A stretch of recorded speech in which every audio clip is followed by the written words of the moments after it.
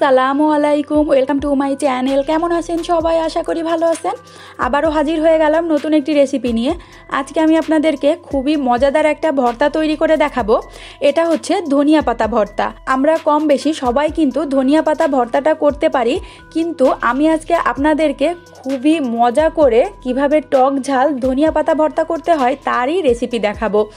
আর আমি যেভাবে তৈরি করেছি আপনারা যদি বাসায় ওইভাবেই তৈরি করেন, আমার বিশ্বাস আপনাদের বাসার সবাই অনেক পছন্দ করবে। এখানে আমি 1 আটি পরিমাণ ধনিয়া পাতা নিয়েছি। দেখতেই পাচ্ছেন ধনিয়া পাতাগুলোকে খুব ভালোভাবে বেছে তারপরে ধুয়ে আমি ঝরিয়ে নিয়েছি। আর নিয়েছি এখানে 2টা মিডিয়াম সাইজের পেঁয়াজ কুচি, আর নিয়েছি পরিমাণ মতো কাঁচামরিচ, আর এখানে আমি একটা রসুনের অর্ধেকটা নিয়েছি। কাঁচামরিচটা কিন্তু অবশ্যই আপনারা কম বেশি করে অ্যাডজাস্ট করে দিবেন। এখন আমি এই ধনিয়া পাতাগুলোকে একটু ছোট ছোট করে টুকরো করে নিব।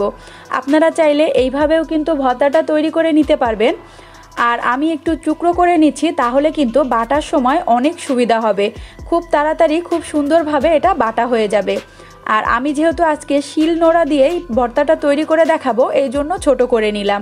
দেখতেই পাচ্ছেন আমি সমস্ত পাতাগুলোকে কিন্তু খুব ছোট ছোট করে টুকরো করে নিয়েছি। এখন এগুলাকে উঠিয়ে এক সাইডে রেখে দিব।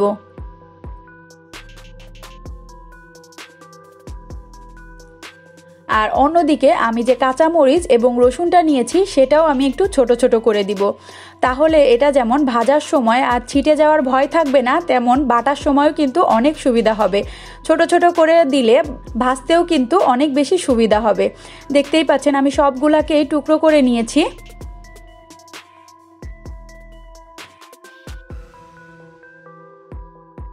এখন এই ভর্তাটা তৈরি করার জন্য চুলায় একটা প্যান বসিয়ে দিলাম।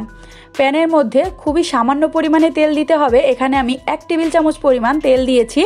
তেলটা গরম হয়ে গেলে এখানে আমি পেঁয়াজ, রসুন এবং কাঁচামরিচটা দিয়ে খুব ভালোভাবে নেড়ে চেড়ে ভেজে নিব।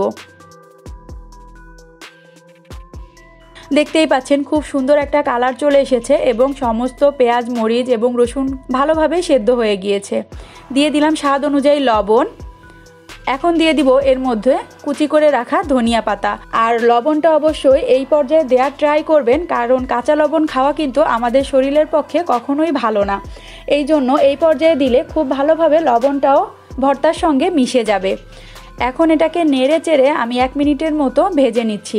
1 মিনিটের মধ্যেই দেখতে পাবেন পাতা থেকে একটু পানি বের হবে। দেখুন সামান্য পরিমাণ একটু পানি বের হয়েছে। এই পানিটা শুকিয়ে নেওয়া পর্যন্তই কিন্তু আপনাদেরকে এটা ভেজে নিতে হবে। আর এই ভর্তাটা বানাতে গেলে অবশ্যই জালটা হাই ফ্লেমে করেই ভর্তাটা বানাতে হবে, না হলে কিন্তু ধনিয়া পাতার যে একটা সবুজ কালার সেটা কিন্তু নষ্ট হয়ে যাবে। দেখতেই পাচ্ছেন এটা আমি সুন্দরভাবে ভেজে নিয়েছি। এখন এটাকে ঠান্ডা করে তারপরে আমি শিলনোড়া দিয়ে বেটে নিব। আমার ভর্তাটা ঠান্ডা হয়ে গিয়েছে মিশ্রণটা। এখন এটা আমি শিলপাটার মধ্যে নিয়ে নিলাম। এখন এর মধ্যে আমি দিয়ে দিব 3 কোয়া তেঁতুল। আমি এখানে তেঁতুল দিয়ে আজকে ভর্তাটা তৈরি করব। আপনারা চাইলে যে কোনো ধরনের টক ফলই কিন্তু এখানে ব্যবহার করতে পারবেন। আর এই ভর্তার মধ্যে সামান্য পরিমাণ একটু টক দিলে ভর্তাটা খেতে যে কত বেশি মজা হয়, আপনারা যখন বাসায় এভাবে ট্রাই করবেন তখন কিন্তু এর স্বাদটা বুঝতে পারবেন। এখন এটাকে খুব ভালোভাবে মিহি করে বেটে নিতে হবে। আমি এখানে শিলনোড়া দিয়ে বেটে নিলাম, আপনারা চাইলে কিন্তু এটা ব্লেন্ডারেও ব্লেন্ড করে নিতে পারেন। আর ভর্তার স্বাদ কিন্তু আসলেই এই শিলপাটাতে করলে যেমন হয়, ব্লেন্ডারে বা মিক্সিতে করলে কিন্তু সেই স্বাদটা আর পাওয়া যায় না। দেখতেই পাচ্ছেন আমি খুব সুন্দরভাবে এটাকে বেটে নিয়েছি। এখন এই ভর্তাটাকে আমি একটা বাটিতে উঠিয়ে পরিবেশন করে দেখিয়ে দিচ্ছি। দেখুন আমি ভর্তাটাকে একটা বাটিতে উঠিয়ে নিয়েছি। কত সুন্দর হয়েছে ভর্তাটা। তৈরি হয়ে গেল আমার ভীষণ মজাদার টক ঝাল ধনিয়া পাতা ভর্তার রেসিপি। আশা করি আমার আজকের ভিডিওটা আপনাদের খুবই ভালো লেগেছে। ভালো লাগলে আমি আজকে ভর্তাটা যেভাবে তৈরি করেছি আপনারাও বাসায় এভাবেই তৈরি করবেন। আর তৈরি করে আপনাদের কাছে কেমন লেগেছে সেটা আমাকে কমেন্টের মাধ্যমে জানাবেন। আর আমার এই ভর্তার রেসিপি আপনাদের যদি সত্যিই ভালো লেগে থাকে অবশ্যই রেসিপিতে লাইক অ্যান্ড কমেন্ট করবেন। আমার চ্যানেলটাকে সাবস্ক্রাইব করবেন এবং পাশে থাকা বেল আইকনে ক্লিক করবেন এমন নতুন নতুন ভিডিও সবার আগে দেখার জন্য। ধন্যবাদ। আল্লাহ হাফেজ।